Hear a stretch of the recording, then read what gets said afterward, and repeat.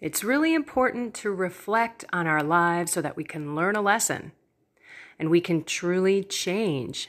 Because if we don't look back, if we don't look at what was going on, why things happened, then how are we ever going to learn?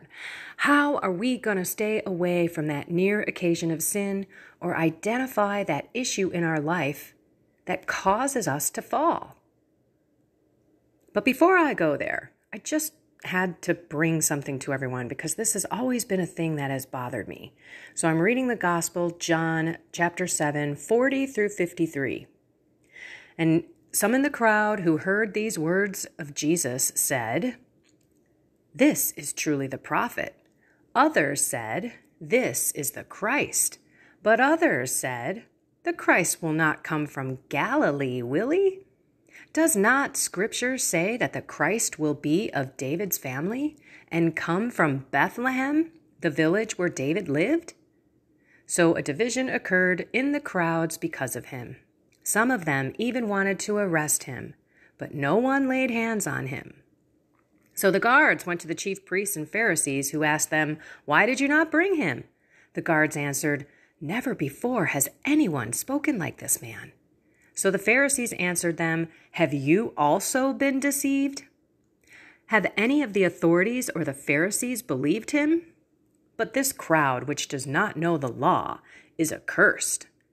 Nicodemus, who, by the way, I don't know if you know, but Nicodemus was a follower of Jesus, but he was in secret because he was a Jew.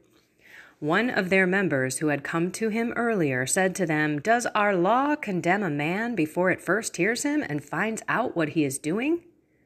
They answered and said to him, "You are not from Galilee also, are you?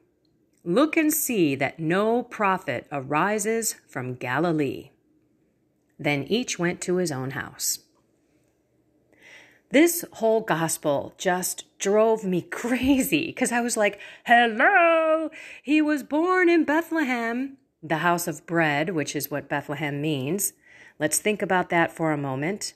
The bread and the wine, which in the Catholic faith are consecrated and transubstantiated into Jesus' body and blood. Bethlehem, the house of bread. Just saying. Okay, but they all know. Why didn't Mary and Joseph and Jesus say, "Hey, I wasn't born in Galilee. I was born in Bethlehem"? Even though in the Gospel of Matthew, they share the whole genealogy and prove that David is the root, right? David is the bloodline, and it goes all the way back to Adam, and then, of course, Jesus. But I just never understood why they just didn't say, "Look, he was born in Bethlehem. Hello, done, end of discussion." But I guess that wouldn't be the mysterious faith that we all have today, because it would have been proven that he was from the line of David. Okay, anyway, let's go back to my lukewarmness. This is what happened. So my husband, when he retired, and this has nothing to do with him, this was all my decision. No way, shape, or form did he lean me toward anything, push me toward anything. And let me just continue, because you're probably like, "Speak, tell us, what are you talking about?" So when my husband ended up retiring, I had not touched marijuana for years. I thought it was over. And he was like, "If you don't mind, because I know that this isn't your thing anymore and you don't want it in your life anymore, but if you don't mind, I'm going to get some," because, he's retired. And I live in a state that makes it that is legal, makes it legal. Well, yeah, I guess they made it legal, and it's easy to get. We have dispensaries everywhere. So I said, "Sure, go ahead." And for a while, I didn't partake. I don't remember how long, but then I did. And what was the difference in my life? So while my husband was working, I was getting up, sending him off to work, fixing his lunch, fixing his coffee, and off he went. And then I would pray from 5:30 until about 7:45, 8 o'clock, depending on which mass I was going to go to. Then I would go to mass. And then sometimes I would stay after an adoration. I would pray the rosary every day. Sometimes not the best version of the rosary. Sometimes I was checking the box and doing other things, but I was praying it every day. And then when my husband retired, I felt guilty, even though he never made me feel guilty. I felt guilty. So I stopped going to daily Mass. I was praying every day, but it wasn't my first fruits. I was getting up, I was coming down, I was talking to him, getting coffee, and then I would go up and pray, and then I'd come down, get another. It was very distracted prayer. It wasn't the kind of prayer that I am in now, or even that I started last September when I started getting up, even when my husband was alive and my dad was sick, getting back up at 5. And I wasn't going to daily Mass. So, my spiritual soul, my protection with the Eucharist, every single day I would have Jesus in me.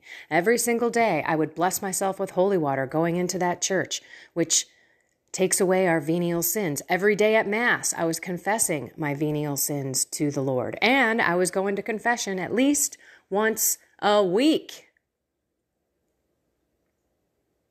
I'm not saying you have to go once a week, but for me, I needed to go once a week because I was very, very aware of the things that I was struggling with. And it wasn't marijuana. So I was lukewarm. I did keep my Sunday obligations, and I know there are some of you sitting here going, wait a minute, like, I've got a job, I can't go to daily Mass, and I get that. You know, you've got to look at your own state of life. I'm looking at mine. I'm not talking to you about yours. I'm telling you about mine and my epiphany here. So don't get all defensive if you're thinking, well, I can't, I know what you're maybe thinking because I'm truly not pointing to you. I'm just sharing my epiphany that I was lukewarm. And it was my own decision. And then I would go back. So there would be times throughout these couple of years when my husband was retired where I would go back to Mass and I would go back to adoration and I would not get up super early, but I would try to dive more into my prayer. My rosary was better, and then I'd fall off. It would be like this roller coaster, on and off, on and off. And I will tell you this, my husband used to say, wow, you're a different person when you come back from Mass. And I get it because I was. I had God's love in my heart and the service attitude, that servant leadership mindset where I just wanted to love my husband and do stuff for him and love the world and be out there. I couldn't wait to talk about God and all that kind of stuff. That's how it goes when you're on fire. So if I look at my life right now, where I have nothing but time. I shouldn't say nothing but time because I'm so busy. But I have the freedom to get up when I want. And I had the freedom to do it before, but I would just wake him up, unfortunately. I am praying so much more. I am talking to God all day, even more intensely because I need him. I need him to protect my heart. I need Mary to help him form more in me. I'm just telling you, I'm on fire now, and there's such a difference when I was lukewarm. And you know what happens when we're lukewarm. And if you don't, I'll tell you, because the Bible says God would rather have you hot or cold, not lukewarm. Because if you're lukewarm, there's 3 words. He's going to vomit you out of his mouth. He's going to spit you out of his mouth, or he's going to spew you out of his mouth. And that's what I was. And that's why Satan came in and gave me a lot of excuses. Look how long you haven't touched this stuff. You don't have a problem with it. You're not addicted. It doesn't impact you. Go ahead. And then I let him in. And there you go, my friends. That was my epiphany, that I was lukewarm, and I don't want anyone to be with their defenses down. So like when you pray. And I didn't do the best this morning. I've got to get moving because I'm meeting someone after Mass. I'm going to the earlier Mass. We're having breakfast. And I just didn't have the best prayer this morning. So my intent is when I'm done with her and I come back home to redo my prayer because he deserves it. It was distracted. It really was. And that's okay, by the way. If you can't redo your prayer because your state in life has you all busy today, as long as you sat down and you committed to that time and you gave it to God, St. Francis of de Sales says it's all right. It could be the worst distracted prayer of your life. The fact that you actually did it is all that God cares about. So let's not think that we have to be these perfect prayer people, perfect in going to Mass every day and receiving the Eucharist, perfect in, weekly confession. We don't have to be perfect. I mean, I know be perfect as your Father is perfect. That's in the Bible. But in the end, we are also human beings. And he knows our struggles. I guess my whole point to this is, what is it that's keeping you from prayer? What is it that's keeping you from praying the rosary every day? And when I say pray, I mean pray, not recite. Check out my Saturday morning with Kendra. I go into the rosary. It is so important to our life, and it is so important to all of the people who don't believe. All of these sinners out there, myself was one of them, and I still continue to be that, so I'm not pointing fingers, but we can pray for all of the people in our lives to be converted through the rosary. And I share the 15 promises, and I share some other beautiful things. But I think that's just the point I want everyone to look at themselves and say, am I kind of lukewarm here? Especially if you are fighting a sin. Because you're not fully armored with God if you are lukewarm. If you're some days praying, some days not. Some days doing the rosary, praying the rosary, some days not. Other days you're praying the rosary deeply. Other days you're just checking the box, but you're getting it done. But God still wants our hearts. We have to look at Mass and prayer and confession and everything as like our love for God. I'm going to do this because I love you, God. And if you don't have that love and you're just going along because there's all these rules and you're trying to find that love for him, pray to Mary that you can love Jesus like she does. Vice versa. If you don't kind of have that thing going on for Mary, pray to Jesus that you can love Mary like he does. Okay, let's pray. In the name of the Father, and of the Son, and of the Holy Spirit, amen. Heavenly Father, life gets busy, and sometimes we get duped into thinking that we don't have time for you.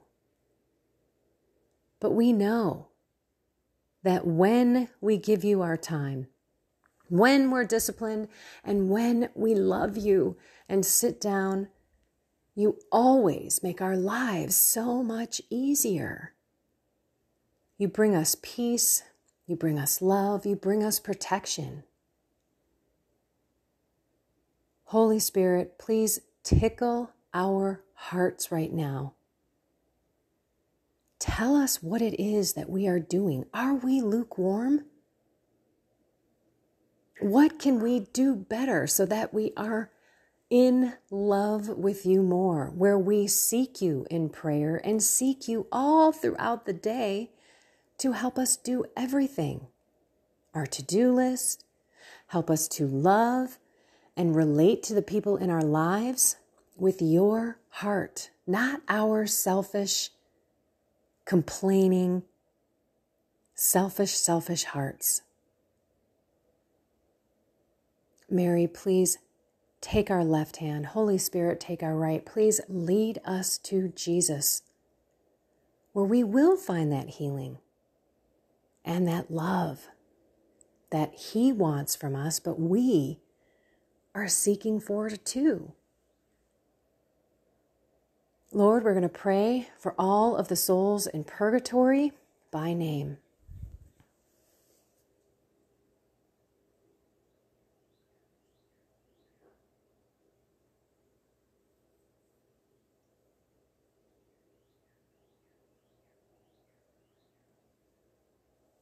Hail Mary, full of grace, the Lord is with you. Blessed are you among women, and blessed is the fruit of thy womb, Jesus. Holy Mary, Mother of God, pray for me, a sinner, now and at the hour of my death. Amen. In your holy name, Jesus, we pray. Amen. In the name of the Father, and of the Son, and of the Holy Spirit. Amen. You know, I've got to get back to praying the Hail Mary the way that it's written. Sorry, you're all probably like, why is she using you and me instead of thee and thou and thou and all that? I mean, I was noticing that the other day last night, as a matter of fact, when I was praying my live 8 o'clock prayer group, the Holy Rosary Family Prayer Group.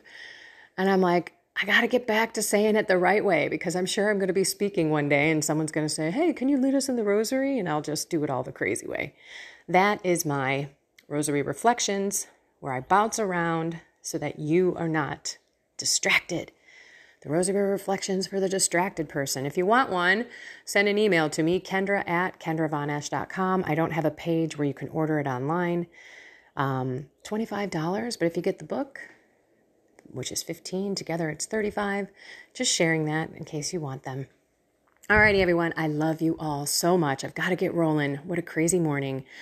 And I shortchanged Jesus. So I'm going to pay such good attention and pour my heart into Mass. No doubt.